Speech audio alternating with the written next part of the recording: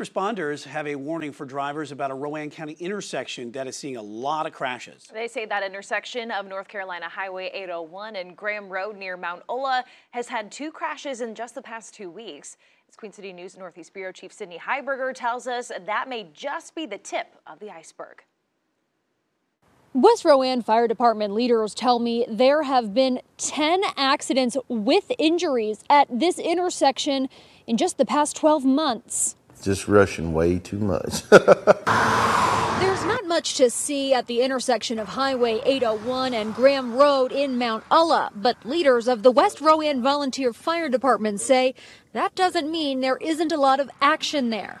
As we've gained in population, we've also gained in accidents. There have always been wrecks there, but they weren't near this frequent. The past 2 crashes have happened over the past 2 weeks. On Monday night, police say the driver of a Chevy failed to stop at a stop sign and collided with a tractor trailer.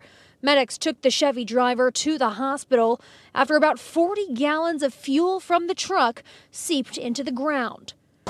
On November 27th, another driver failed to stop at the stop sign, T-boning a BMW, causing him to crash into this old building. In a nutshell, the people are just in more of a hurry. They've got more places to be. Assistant Chief Andy Russell grew up in Mount Ulla and says crashes here have gotten worse over the past few years.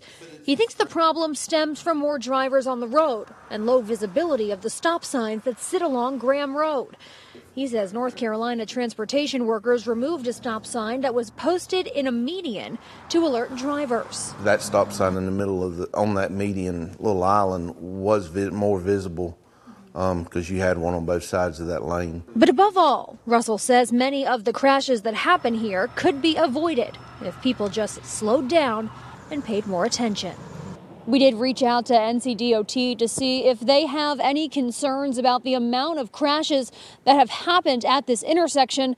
We're awaiting a response. Reporting in Mount Ulla, Sydney Heiberger, Queen City News.